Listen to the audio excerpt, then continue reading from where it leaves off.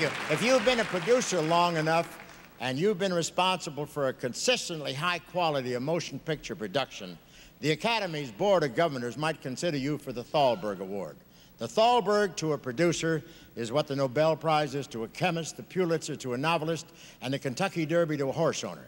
Tonight, a man who has already been honored with the Thalberg Award will present it.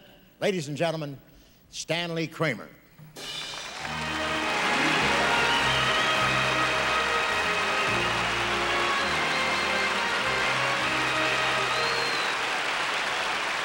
It's said that Louis B. Mayer once told Irving Thalberg, "Irving, New York doesn't like artistic films." And Thalberg replied, "LB, it isn't that New York doesn't like artistic films. They don't like artistic films that don't make money." Now, Thalberg was right to say that because a picture does make money. It can't have artistic quality as a cliche. The gap between box office success and artistic success narrows each year, which speaks well, I think, for audiences and filmmakers. This year, a distinguished contributor to the narrowing of that gap is the worthy recipient of the Thalberg Award. Consider a few of the films that have come from his sound stages to your theaters. Some Like It Hot, The Magnificent Seven, The Apartment, West Side Story, Fiddler on the Roof, In the Heat of the Night, Midway. It's quite a list. The Thalberg legend is our buffer against delusions of adequacy. And the production of such a work is the winner, such works is the winner of the Irving Thalberg Memorial Award for 1978. Mr. Walter Mirisch.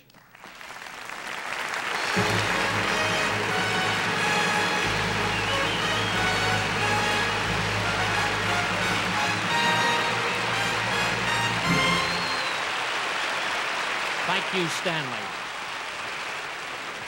Even though I'm one of the few people here tonight who's not been sweating out the opening of an envelope, I assure you this is one of the most deeply felt moments of my life. From the time I produced my first motion picture, I've always considered this award to be the highest recognition that can come to a member of my profession. So thanks to the Board of Governors and the membership of the Academy. They have enriched my life beyond description.